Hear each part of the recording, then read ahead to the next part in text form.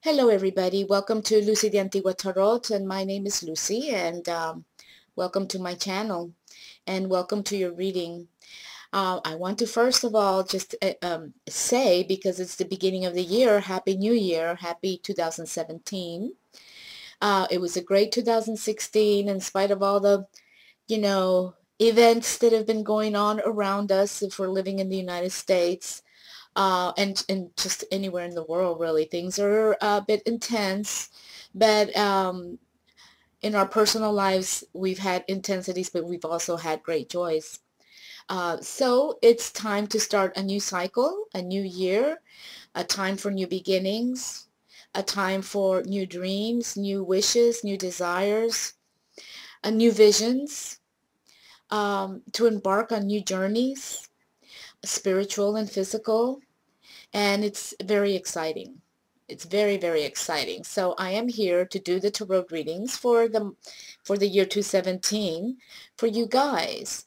I do my readings in Spanish mostly, and actually I started doing my readings in March of 2016, and I was doing them both in English and Spanish, but my job where I work, I'm a teacher, became really intense, and I had to stop doing either one or the other, and I chose to stop doing the English ones and stay with the Spanish ones, mainly because I'm doing a lot of I'm taking an educational perspective on the readings of the tarot cards, and I really enjoy doing that.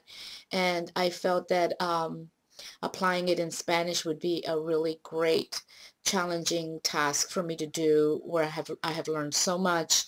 But now for 2017, I'm originally from Guatemala, and I am going to be spending some time over there, and I'm going to have a little bit more extra time. So I'm going to start doing the readings in English again for this year.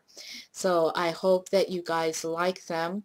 Thank you so much for visiting my channel and for your support. If you like the readings and if you like what I'm doing, don't forget to subscribe.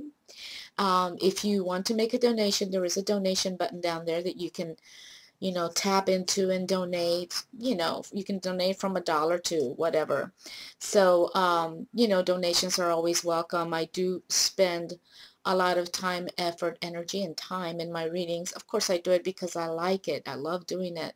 And I feel that I have an ability to read into the cards and to interpret the cards.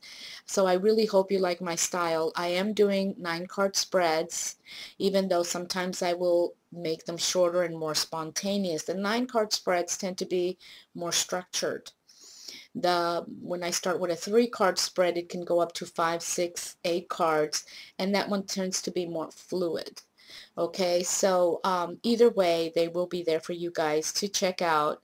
And anyway, so thanks for your support. Have a happy new year, and let's get to the readings.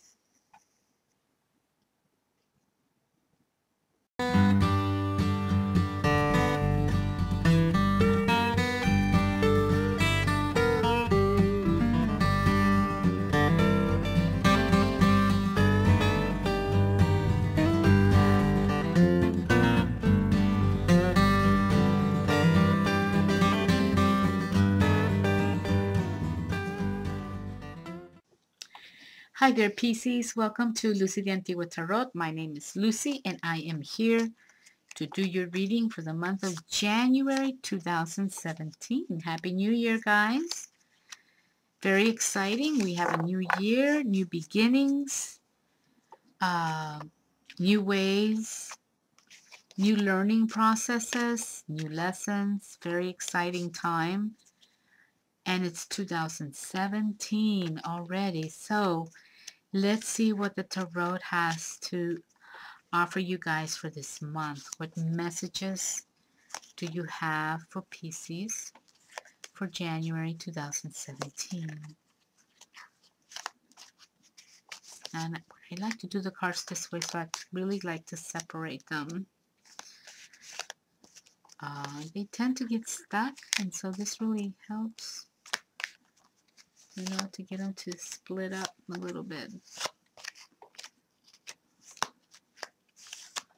Okay, guys, here we go. Separate these. All right. For Pisces, January 2017. Okay. All right, guys. Wow, the Queen of Cups. There you go. There's your Queen of Cups. Ace of Swords. Beautiful card.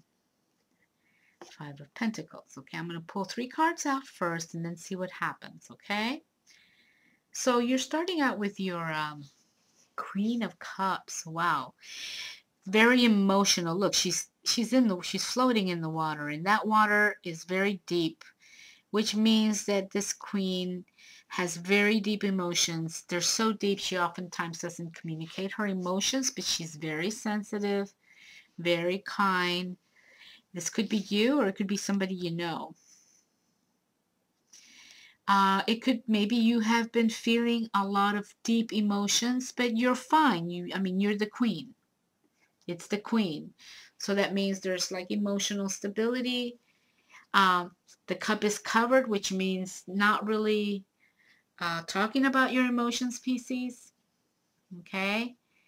But there are deep emotions there for you. Maybe you're feeling very deeply about something. Now, what could that possibly be? Well, to the right, you have the Five of Pentacles. And this is about being isolated, being homeless, being disadvantaged, not having connection with the establishment, living outside of the established rule or the established life, okay?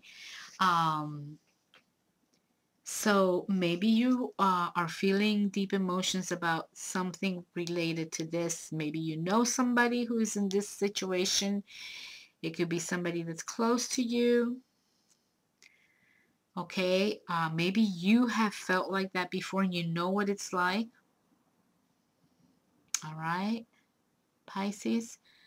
Now, to your left, you have the Ace of Swords. And this is the sword of victory. And it's being offered to you, and it's logic. Maybe your emotions are just like way too deep that they're bringing you down. And you're being offered a sword, which is logic. It's also the victory sword, and it is also clarity of mind. Okay, so let's see what else comes out over here. Wow. Okay, so you're getting the Page of Wands. And the Page of Wands is all about, okay, he has this wand, which is an idea, an inspiration, but it's also fire, the energy of fire. And it's about controlling that, controlling those inspirations, those energies. And the queen controls her emotions. She's the queen. So it seems to me that here you have like, you're getting these great cards. You have control of your emotions, control of your creative energies, that fire in us, in you, and control of your mind, your mental processes, and you have clarity, or you're being given clarity. But here you have this Five of Pentacles. Why is this Five of Pentacles here? Let's see what else we have. Okay. This is the Four of Cups. And all this is saying is that, look, you have somebody offering you a cup. Here there's a hand offering you a sword. And here there's this hand offering you a cup. What does that mean? And look at the page is looking straight at you here. It might be telling you, come on, go for it. There's something that you want to do, but you're not very happy with your choices, but you don't see what's in front of you. What the best choice that's right there in front of you, you're not seeing it. That's what that card means. And it's the Four of Cups. And below that you have the Five of Pentacles. So you're feeling, you might, you might be feeling a little lost about something. And it could be that maybe you just don't know what to do. You don't, but you don't see that right in front of you is the answer. And you're getting the Knight, oh my goodness, you're getting the Knight of Wands. And this Knight is like the Page, except he's a knight, He's on the horse. And he's ready to go. He's just waiting for the word. Let's go. He's ready. So there's like something that's kind of like on hold. Something, it's like you're ready. The energies are ready, but something is holding you back. And even though it's staring you in the face, you don't see it, but there it is. Okay? So it's almost like you have this great energy ready for you, but you're holding back somehow. Something's holding you back. You're getting the Five of Swords, which is, conflicts with people, with other people.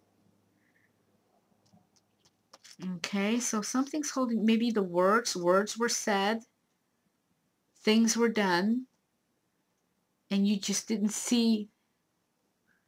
But it's like you've got some energies that are telling you you're ready. You've got this Ten of Wands, which you're not really, you're achieving a lot of your goals, but you're not really seeing clearly. So you're being offered this sword, which means mental clarity. It's almost like you need to achieve, you have emotional clarity, you have creative clarity, you have creativity, you have emotional stability, but you're just like with these cards, there's some things that are just not falling into place, and it just almost seems like you need to, figure out a way to see things a little clearer. Okay, you're getting the Four of Swords. And this is just like, just take a retreat and, and rest, and take a retreat and, this spiritual retreat, supposedly, rest, and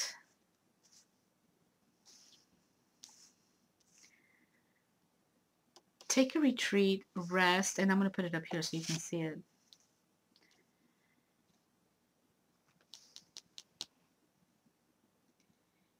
And I want to say meditate, but I also want to say like ponder, think about, go over the chain of events that happened that are creating this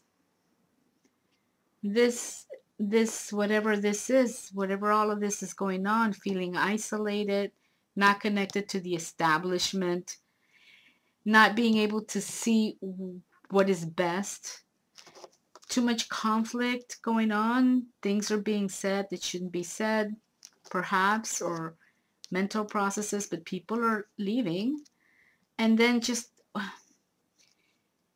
harvesting your energies, okay? So you need to find more clarity. So you need to go over take time to ponder the sequence of events and how you reacted, what you said, what you did, what other people said, what other people did. Just go over that and reflect on that. And I think that is telling you will get clarity. to be able to move on. Because these energies are just waiting for you to get it together, to move on. What is it that you're moving on to? It could be a new project, a new inspiration, something related to work, or something very important to you, or just organizing what you've already done, but there's been like this confusion going on. So that needs to be taken care of.